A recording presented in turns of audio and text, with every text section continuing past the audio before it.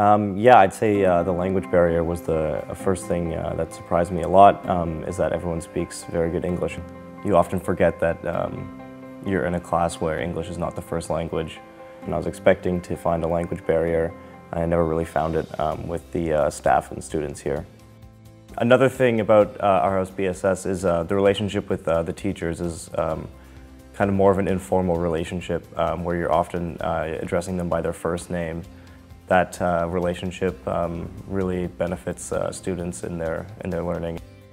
Coming to Aarhus BSS has been quite special because the classes are quite different to back at home. You know, it's a little bit more relaxed, which I really like.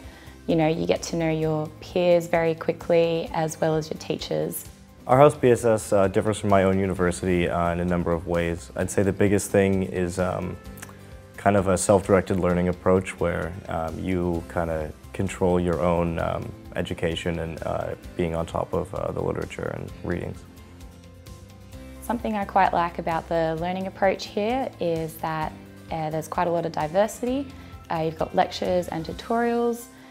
In the lectures, obviously, there's a lot of great teachers that mean that you can learn information quite quickly.